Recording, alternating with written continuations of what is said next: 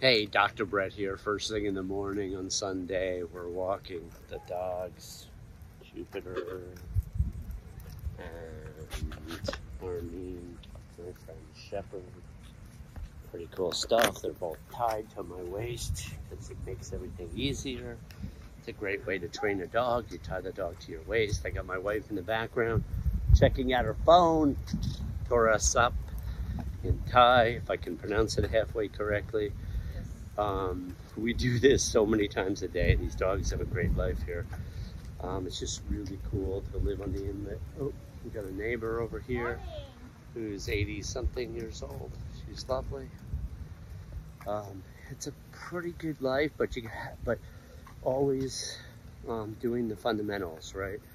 Got up, swam briefly, and I'm gonna do some breath work, and then I'm talk to some people, talk to some clients, whatever, call some friends, watch a bunch of football. I'm really excited for the NFL. Holy cow, we got the fall coming.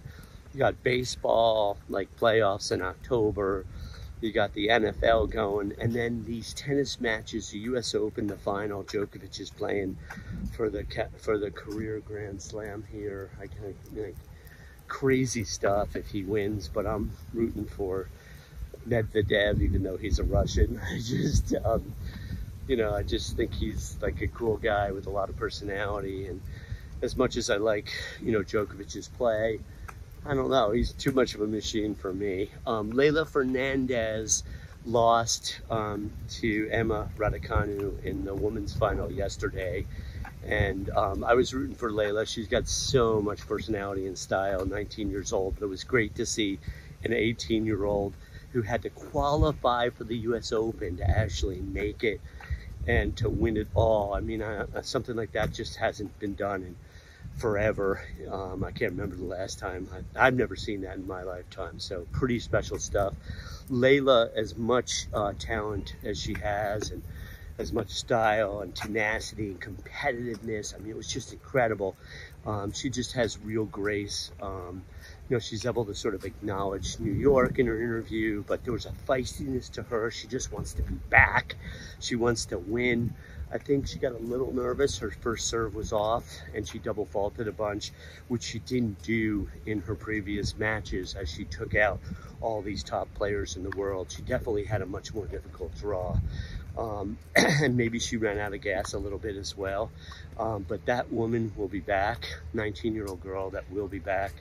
And congratulations to Emma Raducanu, which is sports paradise. I'm going to get a lot of exercise in because I can't just watch TV without having burnt out my system a little bit and doing a little bit of breath work like I always do, which is a pretty amazing way to live. All the athletes I train and help on their life's journeys, we try to hit the fundamentals, stuff I talk about all the time, right? The meditation, the mindfulness, the visualization, the breath work, and the tough communication, not avoiding. Hey, I'm Dr. Brett, and this is my wife over here, Chanakan. And we'll be back together, and the dogs are down below. Take care. Hit like and subscribe, and if you really want to support us, sign up to our Patreon.